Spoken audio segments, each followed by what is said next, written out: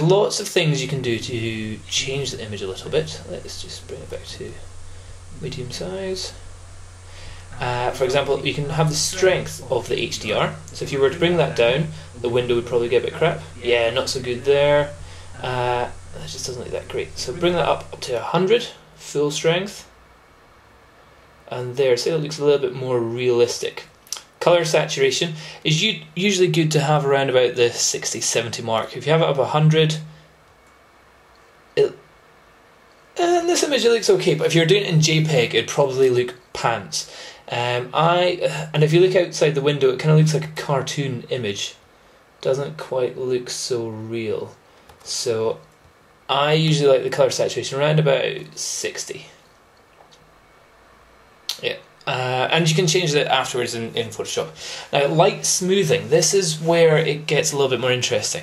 For example, this image here is very nice and smooth. There's no kind of harsh shadows or anything. So you kind of want it on a very high smoothing ability.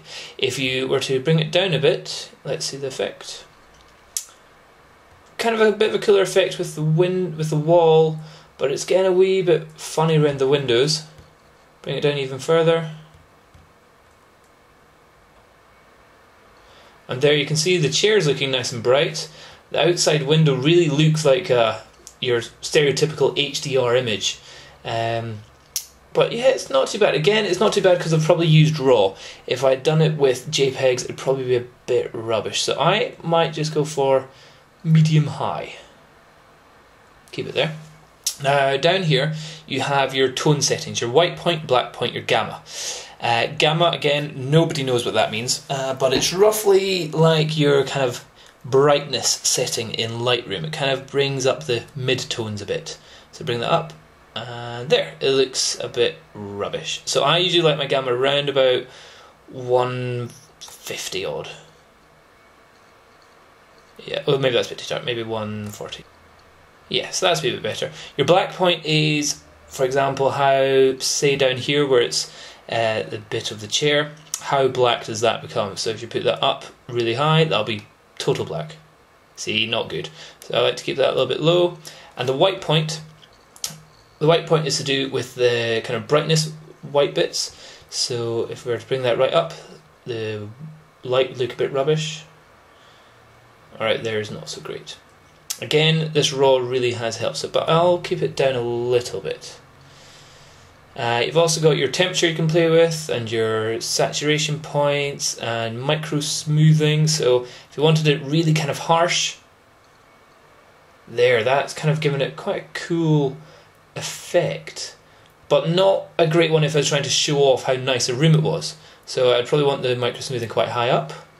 And there's kind of a smooth walls, something that you know doesn't look too bad. And then, so once you're happy with your image, for me, I think I might just put the temperature up 1, and put the luminosity, kind of again the brightness, up a little bit more, and then just click process, and we'll wait for that to finish. Okay, and that's it finished processing, and that looks not too bad. I'd probably want to brighten it up in Lightroom afterwards, but I'd say that's looking pretty okay. So after you've done that, you have to go up to File and go to Save As, and I'll already have a name for it, so you just click that's fine and go Save. Now I can close that down and I'll show you the examples there. So yeah, so here's the perfect example. So this is the finalized HDR photo, and if we were to go and look at the kind of average photo from the camera, that's how it looks. So that photo itself is fine, but you can see the outside the window is totally blown out. You can see some of that building, and down at the bit of the chair is pretty dark. Even though the Fuji S5 Pro has one of the best dynamic ranges, it can still be enhanced quite a bit by using HDR photography. I'm definitely using RAW, lots of frames, keeping a fixed aperture, keeping a low ISO, and using a tripod really has a big effect on the image. Beep, beep, beep, beep. there you go. Hope that helps. Bye.